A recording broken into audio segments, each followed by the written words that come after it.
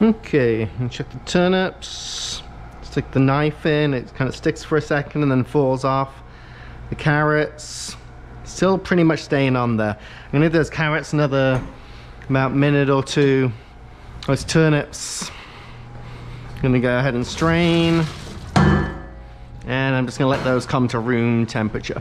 I wanna show you another little trick real quick for the pearl onions, for peeling pearl onions. I'm gonna put those into some boiling water for about a minute, and then I'm gonna shock them in some ice water, and that's gonna help the peels come off.